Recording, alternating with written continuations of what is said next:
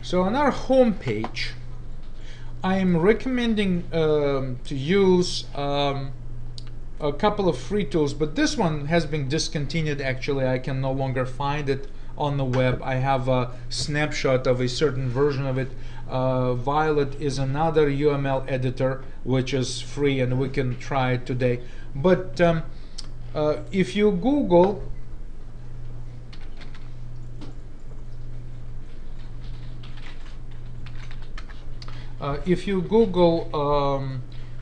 free UML tools or tool, I know that there is a Wikipedia wiki. How about this wiki thing?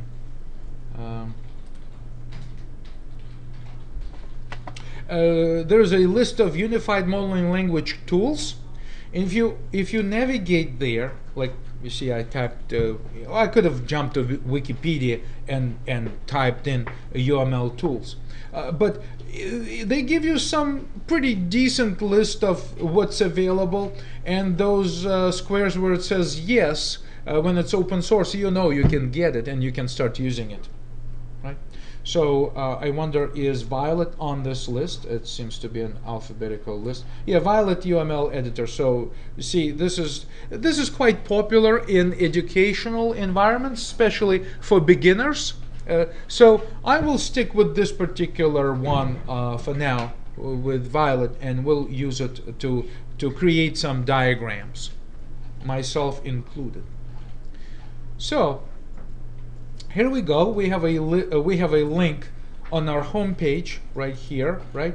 We have a link to Violet UML editor. I already clicked it, so it opens this, and we can just say the latest version, right? So we can just say download. Is this yeah, the latest version, download from SourceForge. It goes to the open source depository, and you just download it. And what it's going to download for us is going to be a jar file. So let me first get this file and save it. My browser tells me this type of file can harm your computer. Interesting. It says, do you want to keep it anyway? Well, yes, I will keep it, because I pretty much know where it's coming from, and I could verify its hash value and so forth. But this is because jar file, I will say keep. The jar file is Java archive that contains Java executable code.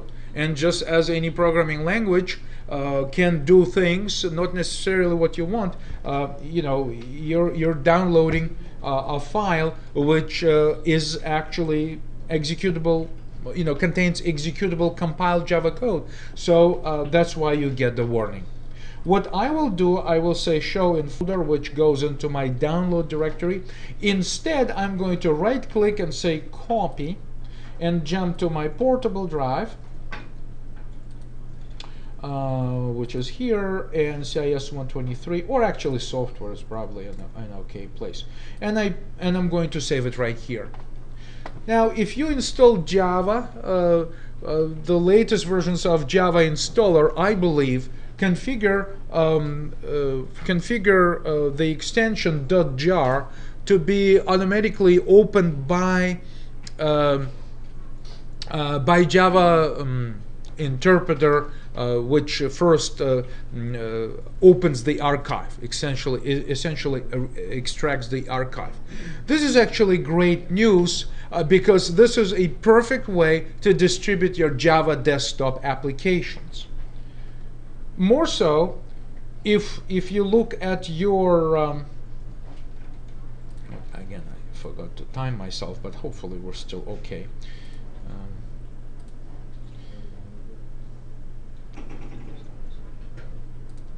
In my project, when I say file, when I go to my project view, the outline, a tree view, and as before, I said build, right? If I do build it, projects are compiled automatically when you save them. I'm just gonna say clean and build because it says, oh, you really want to build it. So yes, the answer is yes. So I want to build it.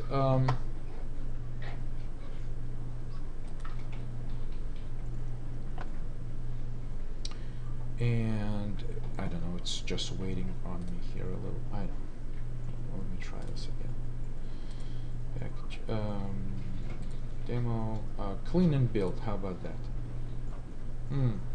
I'm not seeing the.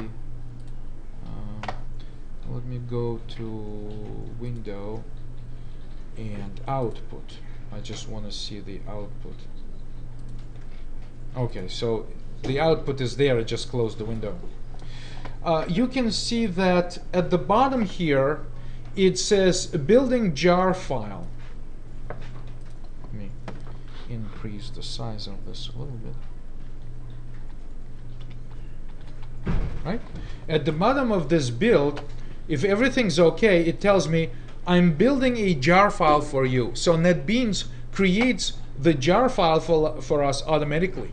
So I can just simply, you know, if everything's okay, I can right click here, copy, go to the command line, right? Go to the command line, and I can paste and hit enter. And oh, to open the file, Windows needs to know what program wants to use. Oh, actually, interesting. All right. So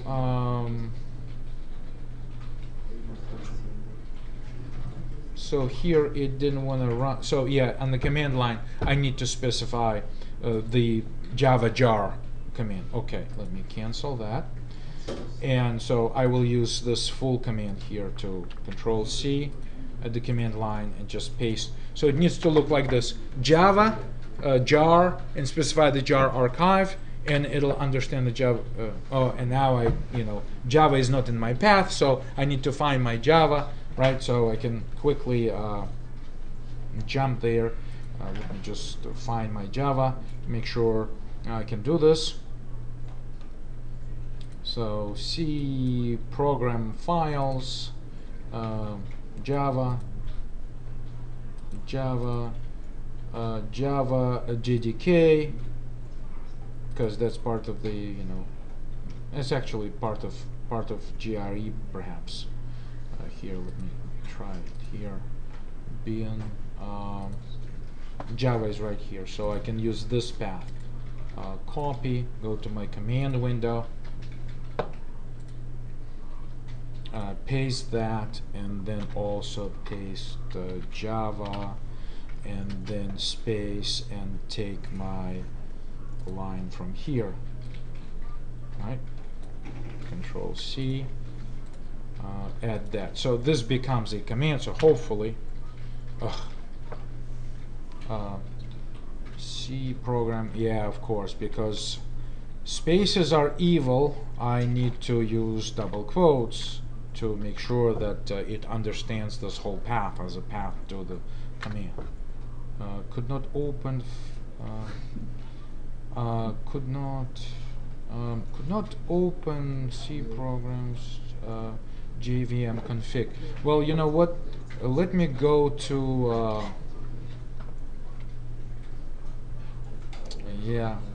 Let me go to, instead of this, let me go to JDK one.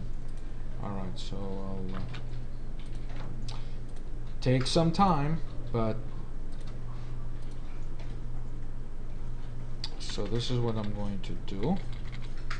I'm going to replace this with this bin Java. Okay, now it works. So this really is the command you want to use right here. So the point is, NetBeans creates the jar file for us. You can give it to your friend, you can sell it to someone, or you can run it directly from the command line. Okay, so let me